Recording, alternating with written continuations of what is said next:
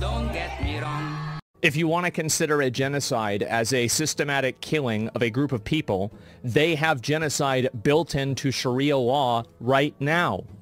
So no, I'm not going to cry a fucking river when people who have genocide that's baked into their laws are getting genocided. I don't give a fuck. They're terrible people. It's not even a question. It's crazy that people don't see it that way. They'd be doing the same thing. And how much did they kill? As many as they can.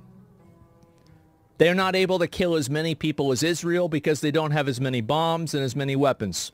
But if they did, they'd be doing the same thing. That's it. Just takes enough. That's right. These people are not your allies. They are not the same as us. They come from an inferior culture that is horrible. It kills people for their identity, and it is directly antithetical to everything Western values stand for, and it is an inferior culture in all ways. It is that simple. No, I don't feel bad for them. I don't feel sorry for them. I don't care. I don't support them. So ladies and gentlemen, this is Asmongold, one of the biggest streamer, gamer back in the day and now, and movie reviewer or content commentator that is on the left-leaning platform called Twitch. And he decided to have an honest opinion. And now he's banned. But hey, he apologized. Looking back on it, I was way too much of an asshole about the Palestine thing. My bad. Of course, no one deserves to have their life destroyed even if they do things or have views I find regressive. You guys deserve more than me saying stupid shit like that. I'll do better. And I believe they're banning him for a week, and if they make it permanent, I think he'll just go on kick. So Twitch wants to avoid hate speech, especially against a group that is a protective class, not inferior class. He said some extremely out-of-pocket stuff yesterday. And this guy is a friend of Asmongold, but also a friend of Hassan is on the other side. They seem to be on the opposite by the beam boom bash. The problem is he went on Hassan's stream, make a few jokes about I'm supporting this Muslim or not that Muslim, and Hassan gave him a reality check. That some people might think how they're doing or celebrating certain stuff, they might be inferior in certain people's eyes. Yeah. Like we took that fucking Saudi deal. You did? Oh yeah, me and XQC both. Oh, no. Damn. Yeah. Nice. Yeah, we did. I'm sorry. I needed the money. Oh, you want to see a Houthi musical? Sure. These were the people that the Saudis were killing, by the way. Just so you know. These fucking musically gifted individuals. Yeah. Okay, I'm sorry. I need the money, guys. I'm gonna grab my food.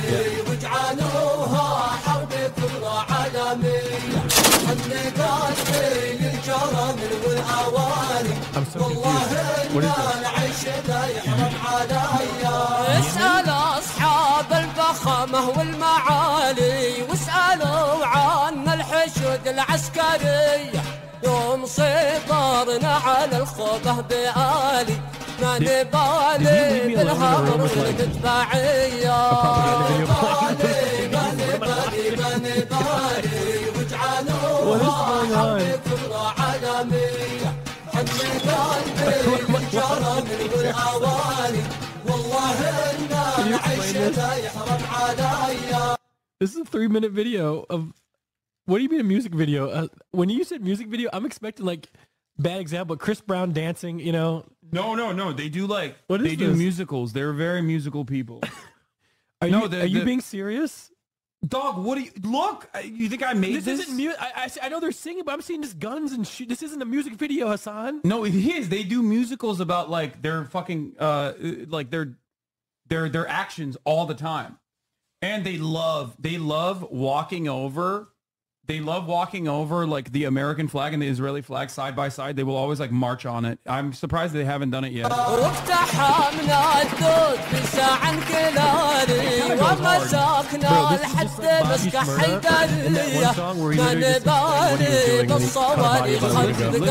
saying they do not care about the heavy missiles. Like they will literally take the war to them no matter what. It's an act of for them it's an act of resistance. You know what I mean? Oh, for sure. Oh my God. Oh man. You know what? I also took a McDonald's sponsor and I drink Starbucks. I'm sorry. Don't hate me. Good job. So you can see, even though he is funny, I like his content, he has no idea about the jokes that he's making about specific culture, while Hassan is really supportive of the culture that is the protective class that can say the same thing about other people. But if you say it about them, it's a very bad thing, which is a weird analogy. Especially when Hassan is joining people, supporting people that are literally doing specific bad stuff that makes no sense.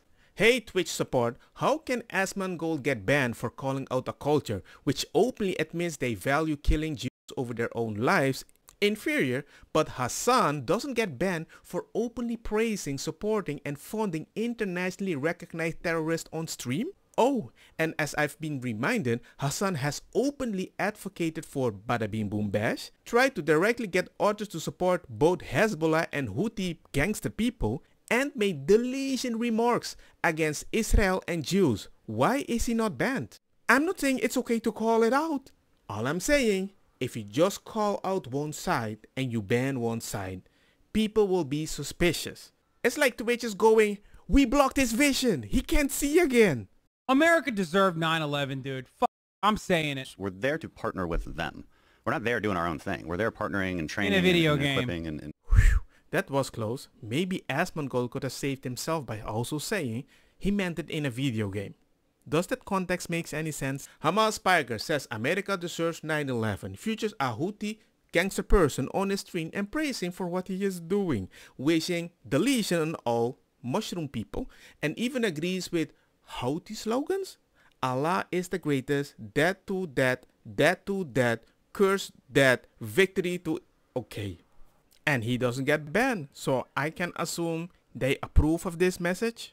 Don't you feel like it's a bit unfair for you to attribute every instance of bigotry and bad behavior to being the West's fault? At what No, point I think I have a very realistic, and materialist analysis of these sorts of things, where I think that people don't have time to fight for gay liberation when, like I said, they're too busy trying to literally rebuild their homes after it's bombed, especially by a force that, you know, doesn't have like automatic heat-seeking missiles that avoid gay people. You know what I mean? They're killing gay people and trans people in Gaza every fucking day.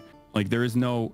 Like, gay liberation is not a real conversation here. It's just a mere talking point that a lot of people who defend Israel, not saying you do, but a lot of people who defend Israel try to repackage Israel's violence and contextualize it and make it seem more appropriate to an American audience that is sometimes pro-gay and pro-queer. It rarely ever works. A lot of queer people still don't give a shit. They're like, I don't care. Just stop killing these people is their attitude. Oh, yeah. So I think a lot of people with that mindset decided to go there to support them, and they don't live anymore.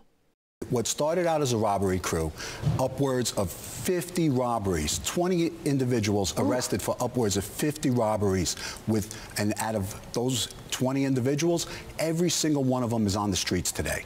So that's crazy. Now, there are reports that they're operating the Roosevelt Hotel, which used to be a very nice hotel in New York City. Now it's a migrant shelter.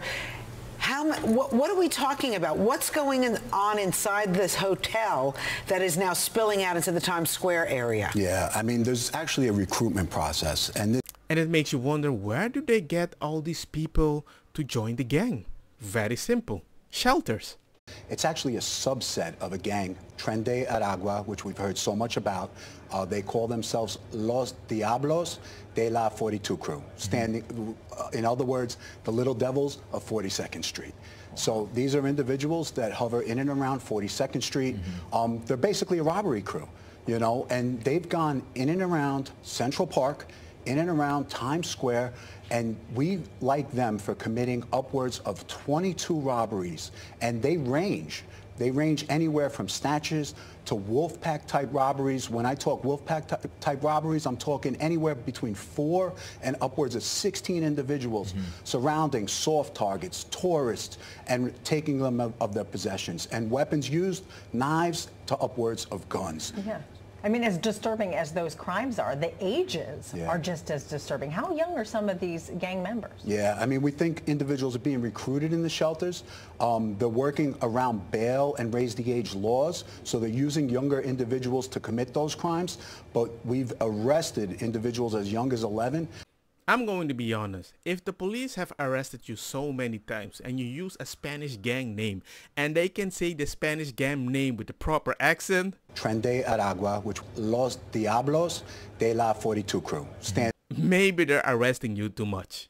So my agenda, well, first of all, on the point of reparations, it has to be studied. There's no question about that. And I've been very clear about that position.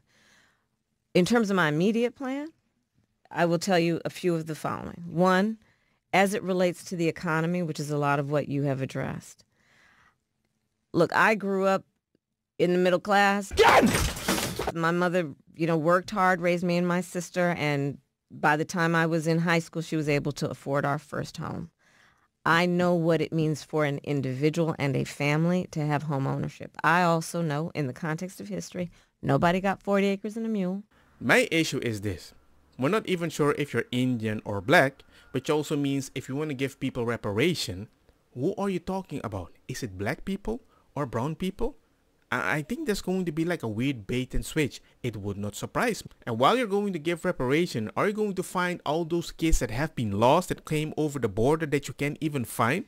The human trafficking? No, you're not focused on that because they cannot vote. And I need to add this. Why the heck are you focusing on helping the middle class when you're using the money from the middle class to give to other people? It's like you're telling somebody, I'm going to give you money, but I'm going to tax you even more to help the people that you never voted for. Do you think that Trump should go to jail? Hell nah. Why? We all break the law sometimes. It's all right. He ain't hurt nobody. Free that man. Yeah. I'm all for Trump, man. So you're saying Trump 2024? 2024. All day. All day. See? All day. See, Why? To me, it's not really a Trump thing. It's just that, the Republican point of views just fit me a little better. Do you think that the trials are making him more popular? This is all part of the plan. Yeah. All propaganda and bullshit. They're all friends like the WWF. Trump, Biden, Obama, they're all friends.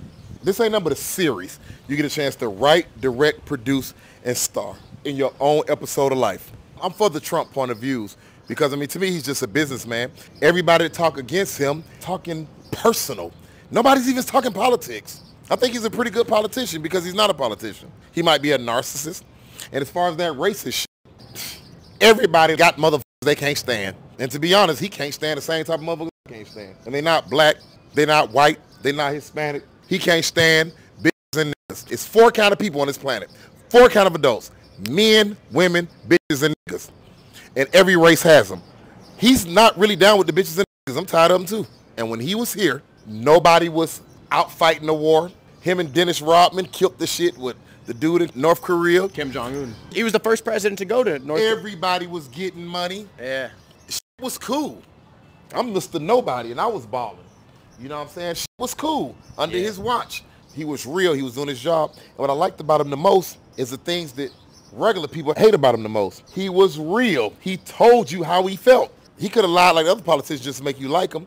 One thing about him, you know what you're dealing with. You heard it here first. That's why I like Trump. I know he's a narcissist, but hey, Trump is the type of player that I played with in games that usually reminds me how bad I am at the game and what I'm doing wrong and bada bing boom bash. But when he told me he's going to do a specific thing to cover my back, I always can trust him. You show up to the office once a month and you say, let's see, flip a coin. And everybody talks about you like you're a god. Oh, what will he do? Before, the guy used to walk into my office, he was like begging. Oh, he was fine. But you did talk about you talked about removing him once. I did because he was keeping the rates too high.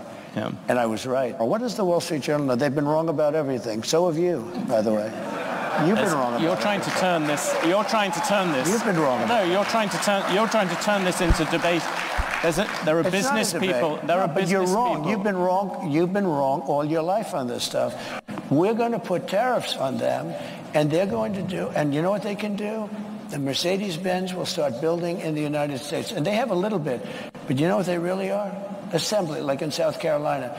But they build everything in Germany, and then they assemble it here. They get away with murder because they say, "Oh yes, we're building cars." They don't build cars.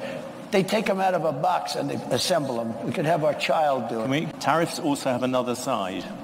Isn't that something that you have to acknowledge? No. You could be plunging America into the biggest trade war since Smoot-Hawley. But there are no tariffs. They're used as negotiating tactics. Look, tariffs will come down there. We're not going to have super high tariffs here either. There's not going to be a big pot of money at the end of the day. I love that story. So which is it? Do we make a lot of money on tariffs, or we bring productivity here and we drive up our workers here? We rebuilt their economy using something called the Marshall Plan. Our economy is so awesome that we'll use it to help you rebuild.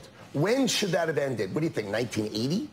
Right? 1985? I mean, why 40 years? I've added that for just a little context. I don't know, they're going to find a reason why you can't tariff them, but they can tariff you. Stop. There are tariffs already at the moment. There are no tariffs. All you have to do is build your plant in the United States and you don't have any tariffs. But people, a lot of places like... How about this?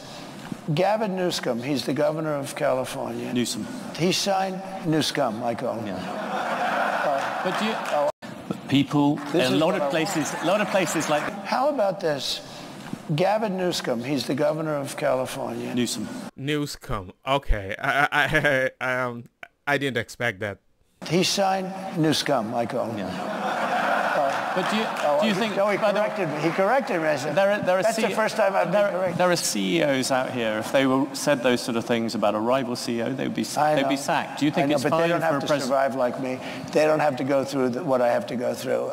There has never been a president that's been treated like me, so I have to fight my own way. Well, you made a... And I mean, he's right. There's never been a president that had to go through so many mumbo jumbo. They tried to assassinate him possibly more than 3 times. He got his ear chopped off by a bullet. So yeah, I don't think... And he went to freaking North Korea, man. Don't get me wrong, makosa kita bong. Put the fire na mi blonde kush hash purple skunk criollo colombici jam jam. Durlo que ta verdetta welcome.